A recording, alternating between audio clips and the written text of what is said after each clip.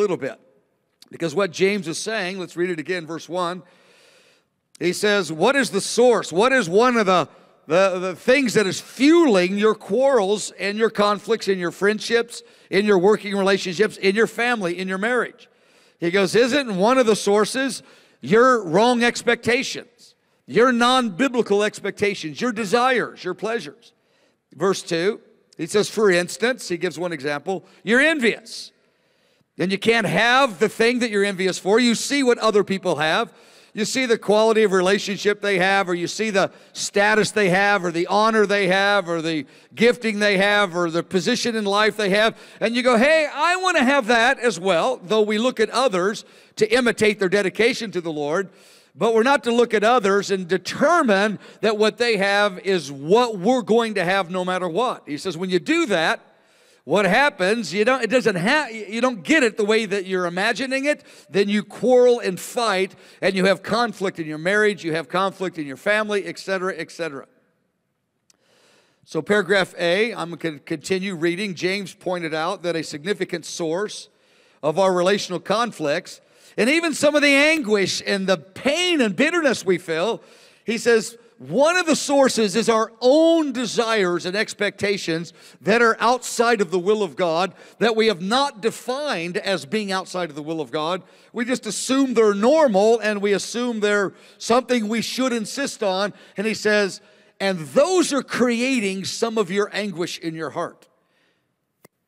It's a very searching scripture.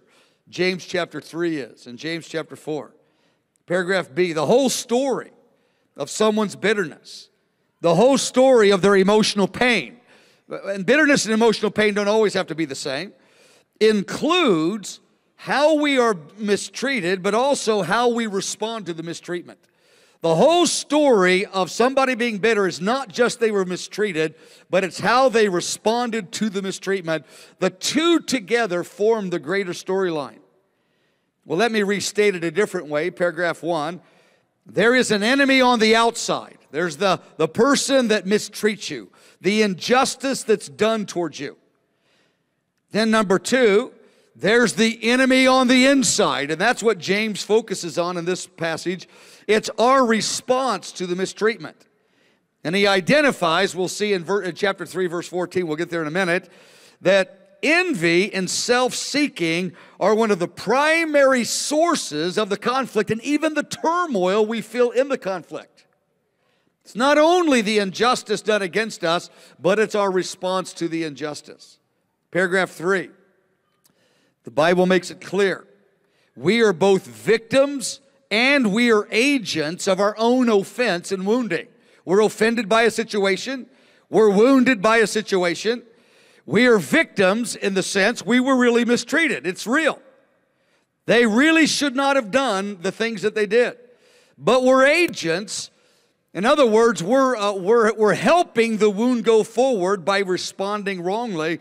We allow the injustice done against us to escalate into a festering wound of bitterness. One of the premises of the Scripture is this, that an injustice done against us doesn't produce bitterness in us. The injustice itself doesn't produce the bitterness, but rather it's the wrong response to the injustice that allows the bitterness to happen. Now, we can have pain when somebody mistreats us, but bitterness doesn't set in until we respond wrong to it.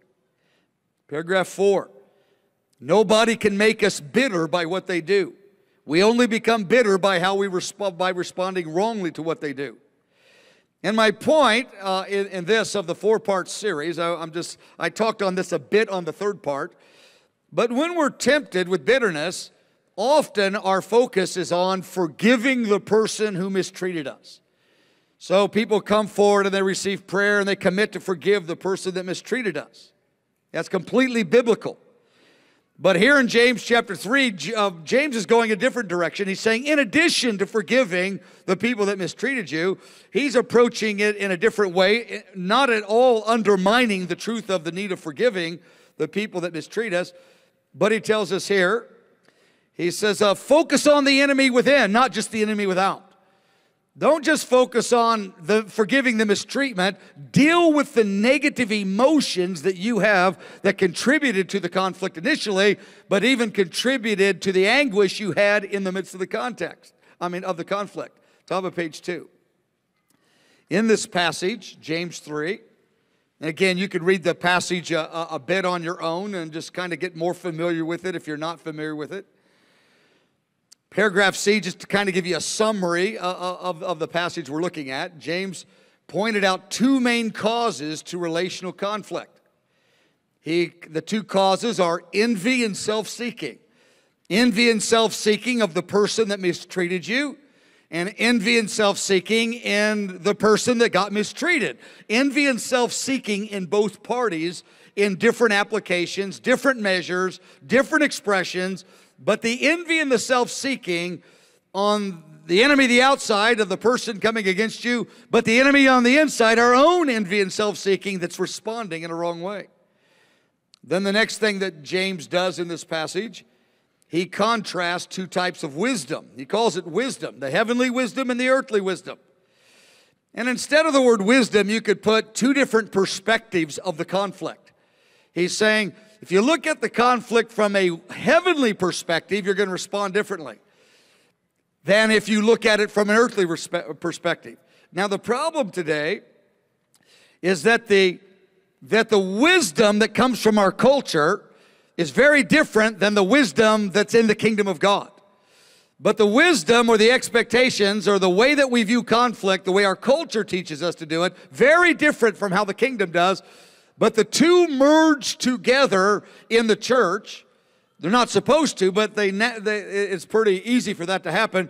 And we end up responding out of the values and perspective of our culture. We respond to conflict, and we think we're doing the Bible thing. And the Bible, and James is saying, that's not the wisdom from heaven. That's not the kingdom response. That's not the kingdom perspective. You got that from the world. You got that from your culture. Those expectations were not at all the expectations the Word of God set forth for your life. Those were ones that you picked up naturally out of the culture. So he contrasts the 2 different perspectives of the conflict. 2 different perspectives of how we're to respond. Well, let's read it real quickly. Verse 14, James 3. He goes, if you have bitter envy, if you have self-seeking in your hearts, he says, don't boast and lie against the truth. He says, don't imagine you're beyond it and you lie to yourself about the presence of envy and self-seeking in your heart. He goes, if you see none, you're boasting, you esteem yourself too highly. He says, in another translation, it says, you're arrogant. You're not walking in the truth about what's in your heart, but rather lie against the truth and minimize that. He goes, own it fully, and that will be the pathway to your own freedom in your heart, and it will be the beginning of the restoration of that relationship. He says in verse 15, this perspective that refuses to acknowledge wrong emotions in our own heart, this perspective, this wisdom doesn't come from heaven. This isn't the biblical perspective. He goes, this is the earthly perspective. Verse 16, he goes, but there's no benefit in denying the truth or in rationalizing the truth or minimizing the truth about your own envy and your own self-seeking. He goes, verse 16, because wherever they exist, even a residue, wherever it exists, even a small measure in a mature believer, there will be confusion. There'll be confusion in the relationship, and there will be confusion in our hearts. And the confusion means the opposite of God's order, which is peace and love and humility. He goes, you'll have the opposite of love and peace in your heart. And he goes, if you don't own these things, you'll end up staying in confusion in your own emotions. And that confusion, again, is the opposite of God's order. It means turmoil, anxiety because of what's happening in the relationship above and beyond what it needed to be. Now, there's always a little pain. There's always some pain in a relationship when there's stress in it.